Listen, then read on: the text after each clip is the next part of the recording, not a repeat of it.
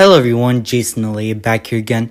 Today, I want to talk about an article from We Got This Covered suggesting that Scarlett Johansson and Ryan Reynolds would not be having any screen appearances together in the MCU. Now, if you guys keep in touch with celebrity couples, I don't know, I don't. You might remember that these two were in fact married at one point, divorced, and they are apparently still not in the best of terms, which is why the article suggests that is the reason why these two will not be on screen together.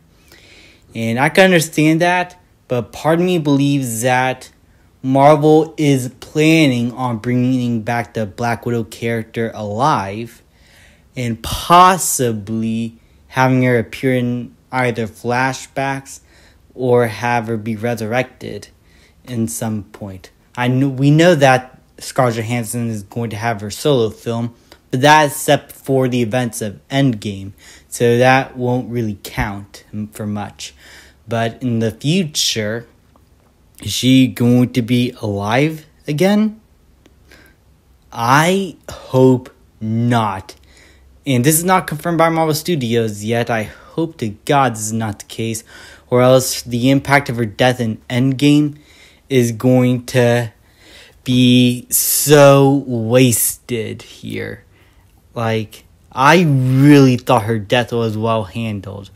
And the death in that movie alone needs to be significant. Unless you're doing like a quick flashback, you should not bring them back to alive fully. That's why I don't have a problem with Robert Downey Jr. coming back as long as it's for an important flashback that they need to go to where he's somehow involved in a event or something like that. I have no problem with Robert Downey Jr. coming back for those kinds of stuff, as long as it does not ruin the impact of the death of the character. And I'll be fine if that's the case for Black Widow. But Marvel does have the tendency of bringing back characters that were presumed dead but actually alive. Samuel Jackson, Nick Fury in the Winter Soldier film, and Loki in multiple films he has appeared in so far. Well, for the exception of Endgame and Infinity War, but that's a little complicated to, well, maybe not, but you know what I'm saying. So, I just hope that they do not resurrect her. Just bring her back for a flashback if you have to, and I'd be cool with that. And then she doesn't have to worry about meeting her ex-husband. But you gotta think about the premieres and stuff, so that she might have to attend to with him, if that's the case, if they are in the same movie together. But I doubt that's gonna happen, probably.